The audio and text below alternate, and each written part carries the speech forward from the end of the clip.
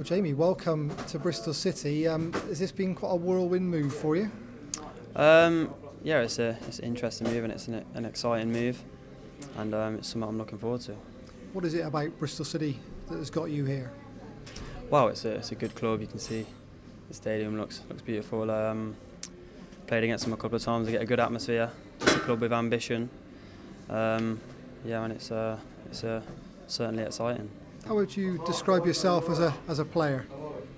A bit off the cuff sort of player. I like to try and pull out the old skill now and again. I sort of like to enjoy my football, and hopefully that comes across on the pitch. And most importantly, I like to try and score goals, which is something I want to improve on as well. So hopefully I can get as goals and assists, and that's what wins you games at the end of the day.